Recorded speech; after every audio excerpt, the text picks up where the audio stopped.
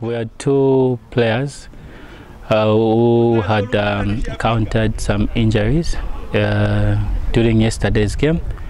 I think the condition contributed as well, because we played when when there was a downpour of rains, and the pitch was actually part of the obstacles to give the players a challenge to perform or to play a smooth game. Hence, we had Luka Banda who sustained the cut after a blow during a challengeable challenge. I think it was a set piece. We looked at the cut that he sustained, and then we decided to take him out because we needed to arrest the bleeding.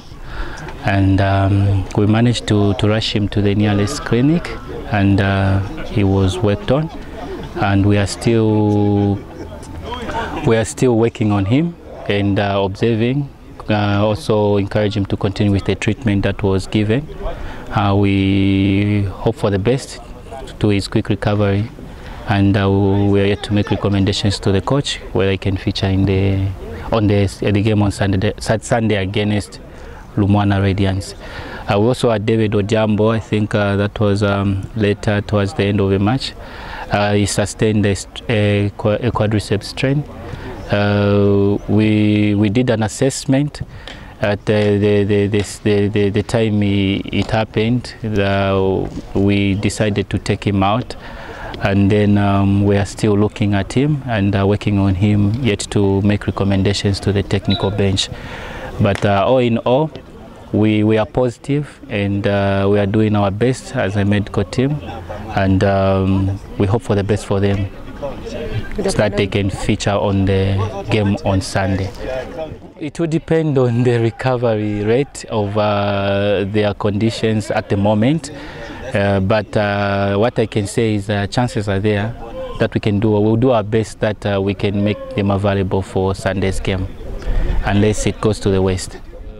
Yeah, it's quite positive, because we've allowed him actually to do light training together with his friends who played 90 minutes, which is a positive sign for us for his quick recovery. Yeah, so we are very much focused and trying to do our best that we make him much available for Sunday's game. If it was in a normal surface, minus the rains and the flooding of the pitch, I think these would have been avoided, because you know, when players are subjected to such kind of a pitch, when they are playing, each time they are putting their effort, it has to be ×2, because there is water buoyancy issue of water to overcome the pressure of water when they are running with the ball.